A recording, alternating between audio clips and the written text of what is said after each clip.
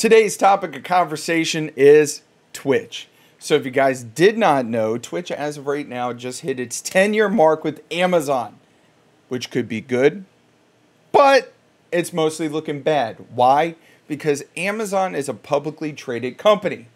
Twitch falls under that publicly traded company. On top of that, Twitch has yet to turn a profit. They have yet to show any kind of green in the ledger. It's been red for the last 10 years. So we're going to talk about Twitch and some of the things I don't like about Twitch. So let's go. So real quick, Twitch is reportedly at risk of becoming a zombie brand at Amazon as it still struggles for profitability. Zombie brand, zombie company. This is kind of interesting. I Googled it because there's been quite a few times where people are like, oh, you're not giving us enough information. This is what a zombie company or a zombie brand is.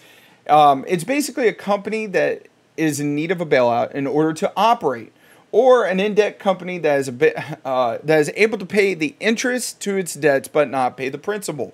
Basically, what they're doing is robbing Peter to pay Paul, just to buy themselves time to potentially flip and make the profit needed to pay back the principal on the loans that they have on outstanding balances. If you're paying just the interest, you're just kicking the can down the road. And that sounds like what Twitch has been doing over the last 10 years in the portfolio of Amazon. Following the round of layoffs early this year, Twitch boss Dan Clancy admits that the streaming service has remained unprofitable, which personally I do not understand why they are unprofitable considering the amount of ads. Like, that is one of the biggest problems I have with Twitch is the amount of ads. On top of that, Amazon did raise the price of your subscriptions to your favorite streamers. So it went from, $4.99 a month to $5.99 a month. But it's ridiculous when I would sit there and I will watch, Twitch streams where there's like 4 and 5 minutes of commercials. So real quick, before we get into the rest of this article, let's take a look. Here is one way you could get around those commercials because they did away with ad blockers on Twitch. Twitch Turbo. Twitch Turbo, I believe, it says try free for 7 days. I believe it's like $20 a month. Ad-free viewing, chat badge, extended, emoticon sets, custom chat, username, colors, blah, blah, blah. So basically, in my opinion, the only reason why you would get, Twitch Turbo is for the ad-free viewing experience, because there's been quite a few times where I'll be watching one of my favorite streamers. They'll be at a pinnacle point in, let's say a tournament. Let's say, they're throwing a tournament and you're in the final round and then 5 minutes of commercials play and you miss the entirety of what happened. On top of that, Twitch is getting more expensive in 35 countries. One of those countries being America. This article was published June 4th, so roughly a month ago. And right here it says the U.S. base users go from $4.99 to $5.99 a month for Tier 1 subscriptions. So they raised it a whole nother $1. And then this is the other thing, is the ad incentive program that Twitch really pushes on a lot of creators. I'm not going to lie, I'm not partnered or anything with Twitch. I stream on Twitch, yes, but I'm not, a Twitch affiliate or Twitch partner, none of that stuff. I am with YouTube though. And for the most part, I don't run ads on my live streams. Where Twitch, they're showing right here, this is just a graphic. I'm not sure how true it is. If you're running 3 minutes of ads, they're offering you $900 to $1,000 a month, 4 minutes, $1,000 to $1,300, 5 minutes, $13 to $16. But I know a lot of that is, it says it's estimated on the number of hours you broadcast, the number of ad minutes per hour you choose to run, the content you stream, the amount of available ads that the brands are running on Twitch in your country. And I also believe it also depends on how many people you have watching you. Anyways, like I said, to me, it doesn't make sense with all, as much as they're doing and how many ads they're running and how much money everything is increased over the last, let's say 6 to 8 months over on Twitch, how they're not, at least showing some green, because I'm not gonna lie, I'm getting to the point where I don't even really enjoy watching Twitch because of the amount of ads. I tried to watch Sketch yesterday on his trip to Japan, and I watched like 20 minutes of ads, I swear to God, in an hour and a half. I'm like, I'm done with this. According to the report with the Wall Street Journal, insiders worry that Twitch might become a zombie brand or an acquisition that's sidelined because it's underperforming at Amazon. You have to show green, especially if you're a publicly traded company. And if you're not showing any kind of progress towards potentially turning a profit, they're going to throw you in the back cupboard. They're probably going to end up selling you, which I would not be surprised if either A, Kick ends up buying out Twitch from Amazon, or B, I would not be surprised if YouTube buys Amazon, aka Google, by the way. They got the money. These sources pointed to other Amazon sites like Goodreads, Woot, and other examples of zombie brands.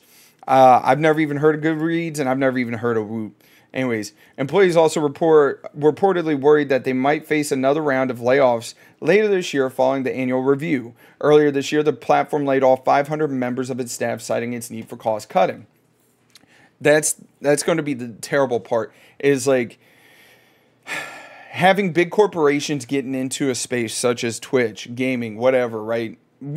Gaming really isn't fringe anymore like it was 10 years ago. So there's going to be a lot more problems we're going to face as gamers, as people that enjoy this space, that the big corporations are going to step in, cut down on cost cutting. On top of that, this is another like terrible thing I got to put out there, is it makes me wonder how much ballooning Twitch did because of 2020, the pandemic, and the cause of like the rise in the numbers of people watching, and then it ballooned, so they needed more, people to work for them. And now that we have been out of, I guess, that phase for over a year now, probably a year and a half, a lot of those jobs are starting to come down, and they're going to, cut the fat, and they're going to, it's the nature of the beast. It's one of those things like I feel terrible talking about, but it genuinely, I think that's why a lot of these jobs, especially in the gaming sphere, are getting cut out. It's due to the fact that they ballooned because of, 2020, and now they're just getting back to the normal levels where they should be before 2020 and now. Twitch has reportedly faced a new major setback over the past few years, with its web traffic ranking in the U.S. falling and advertiser sales and numbers for both ceasing to grow. Like I said, everybody's getting back to normal. Twitch's biggest spenders, one of its strongest sources of revenue, have also reportedly spent less on subscriptions and donations, while the internal projections suggest that this trend might cost Twitch close to $250 million in revenue by the end of 2025. That is a lot of dough, homie. However, a spokesman for Amazon told the Wall Street Journal that the company still feels confident in Twitch's potential. Of course they're going to say that. It's the good old pump and dump before you dump, before you, all right, see ya, and have another competitor even potentially buy them. Just saying. It's been a tumultuous few years with Twitch. Earlier this year, Twitch shut down operations in Korea due to expensive costs, just months after its CEO resigned. The brand has also made controversial strings of decisions regarding its sexual content guidelines, the latest of which banned implied nudity.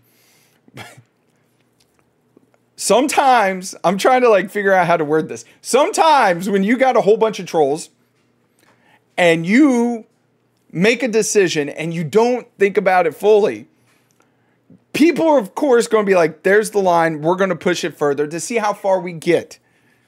This is why you had green screens on women's butts while they were playing games, because you were, rolling out changes with actually not reviewing them and not actually putting out information as to what you're trying to do or anything like that. Let's go full screen. But hey, you guys, I don't think Twitch is going anywhere, not anytime soon. I genuinely hope the best for Twitch.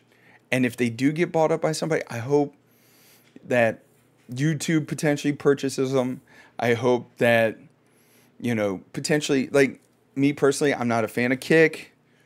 I have my reasons. I made a video about that. You guys can go watch that. But in my opinion, I think that it's only a matter of time before Amazon cuts bait with Big Purple, and Big Purple goes and like finds a new home, whether it's YouTube, Kick, Rumble, like I don't care where. Like they're eventually going to have to find a new home. Anyways, you guys, don't forget to mash that like button. Comment down below. How do you feel about Twitch? Do you think they're in trouble, or do you think they're going to be good to go? Anyways, you guys, have a great and wonderful day. I'll catch you later.